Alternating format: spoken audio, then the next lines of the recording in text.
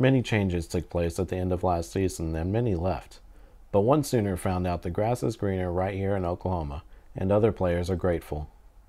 He always reminds the locker room like not to be prideful and also to give all your glory to the Lord and also to look at him and through bad times as well.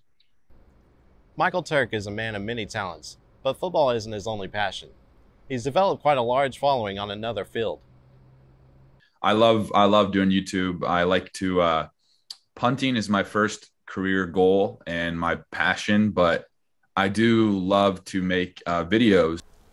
Turk plans to add to his resume and prove that he has what it takes to be an NFL punter. TJ Turner, Gaylord News.